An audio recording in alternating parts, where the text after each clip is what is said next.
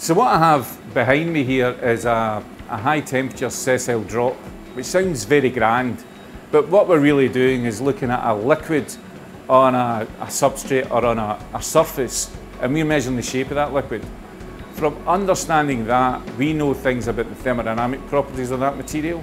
We know how it might interact, and we can predict things like what we refer to as its interfacial tension, its penetration rate, and a whole range of other things. So it has applications in coating technology, refractory attack, how dirty a surface might get with time, a whole range of things. It's a key thermodynamic number, but it has all sorts of process implications too.